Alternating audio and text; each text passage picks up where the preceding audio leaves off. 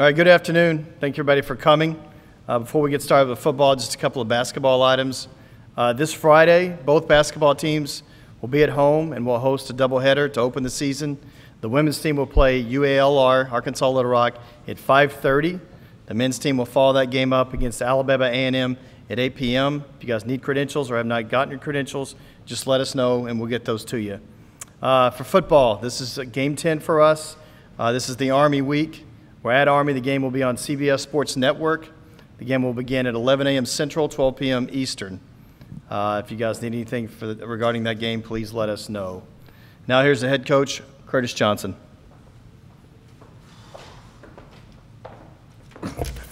Thank you guys very much for coming.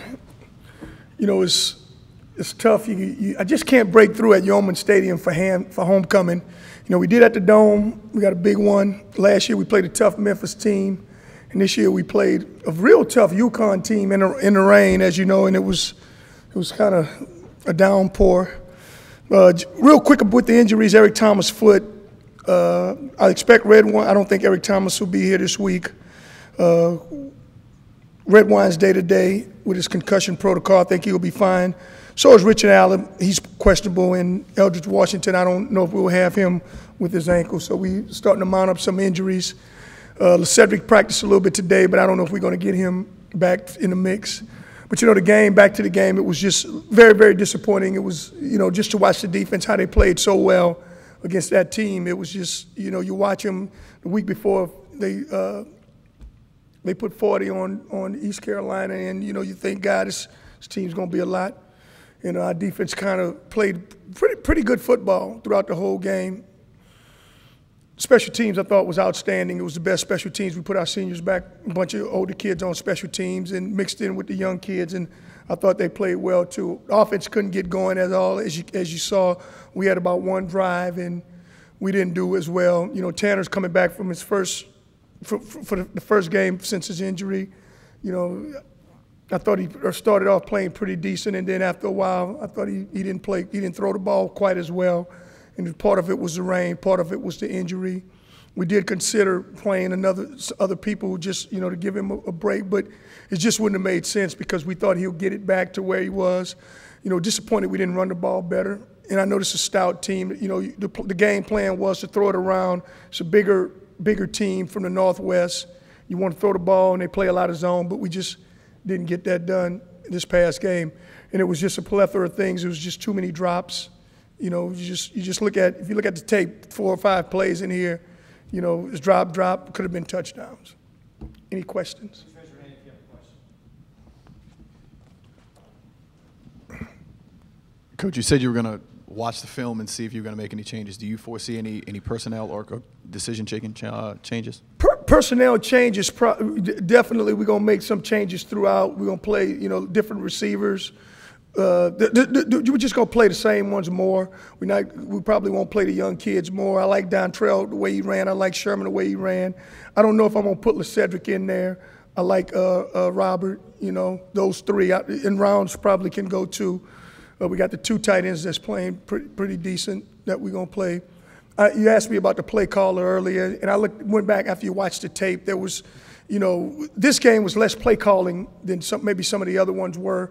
You know, I just thought we had some open opportunities, and, you know, to my disappointment, you know, the kids just didn't catch a lot of those balls. You know, that was the biggest disappointment. And then, you know, the ones that and also he didn't throw, you know, in some spots. But, you know, those plays you got to make. I don't care if it rains or not. CJ, what's the message you give to Tulane fans outside the program? You got a 5-game losing streak right now. How do you get them to keep with you and know that you're going to turn the ship around and that things are going to get better going forward? Yeah, you know what? I would tell them, you know, as we've been going on through the season, we have made a lot of progress. You know, the defense came along to play. This is definitely a tough conference. I was just talking to another reporter just now. We played probably the 29th highest conference schedule, more ranked teams than anybody, and all those teams that we played while we were playing them were ranked with the exception of UConn. You know, so, you know, in progress, you come out, you come see great defense. You look at what the special team's starting to do. We found us a punter, we found us a returner. And then I would tell them, you know, there's still a lot of kids that on our team that has 2 more years to play. You know, so when you when you say where are we right now, offensively we're not as good as we need to be, and we definitely get better. But these skilled guys are going to get better, and from time to come, we're gonna be good. Hey CJ, are you satisfied with the quality of the players you're recruiting? I mean, because you've had a couple of guys who made the pros, but is it just a numbers game where you need to get more of those kind of guys? You absolutely have to get more of those guys. When we started, these kids that are playing now, when you project what you're going against, we were recruiting against Conference USA tier kids, and so when you recruit that, and then all of a sudden we thrust into this other league, and I really didn't know that this league would be this physical and this good, this quick. You're talking about Houston, you're talking about Memphis, you're talking about what Navy's done. Navy's best team, and since World War II, the guy from Navy wrote me a note and said that's their best team. And then, in Temple, it's been 8 or 9 years that, when Al Golden started, they started to bring this thing along. So it's taken us a little bit longer time. And then every time you look up, we're playing more and more freshmen. Once we get a little nicked up, so what you're doing, two things going against you. You're just bringing kids in that you got to up your level of recruiting, and also when kids come in here, they got to be ready to play. Do you think that you'll be able to see that out through? That you'll be able to see those guys next year and maybe further along? Yeah, I think so. I think, I don't know why. We're going to develop them, and we're going to play them as much as we can. We just got to continue to build and continue to recruit and continue to develop. Absolutely. I think those kids are going to get better and better. Defensively, these seniors, how do you keep those guys motivated knowing that this is their last 3 games? Yeah, you know what, they're playing. They've been playing together. Monroe is a consummate professional. He's playing it. It doesn't matter to him. He's a football player.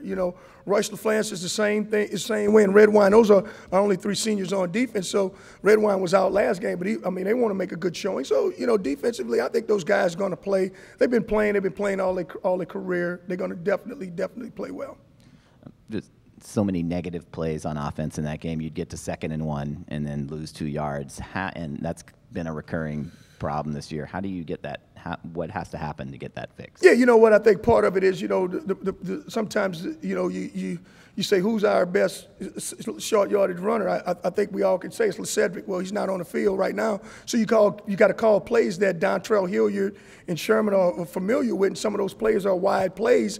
We just got to block it better, and we got to run it, and we got to just continue to get those tough yards. I don't want to throw on every 2nd and 1, and then I don't want to run it, but you just don't have your guy who can run through a couple tackles, and that's what we've had in the past. We had him or Darkwa could do those things. And then the receivers, you don't have a lot of numbers there, but were you expecting a little more improvement in those guys? Is Teddy banged up a little bit? Yeah, Teddy's been hurt throughout the whole year, but this game was probably the biggest disappointment out of the receiver crew.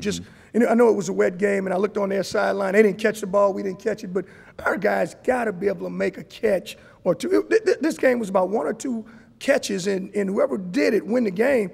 They didn't make none. They didn't make one, and we didn't make one. So that was the biggest disappointment of it. The Devin Browen on the sideline when he didn't get his foot down. Did you feel like he should have been able to do that? Absolutely, very disappointing. You should know where you are on the field all the time, and that's what. And you should know those things. And we didn't get it done. I don't know if it was the weather. Tanner just coming back from the first time, but that's something that if you want to be a football player and you want to play and have a successful offense, those plays are plays that need to be made.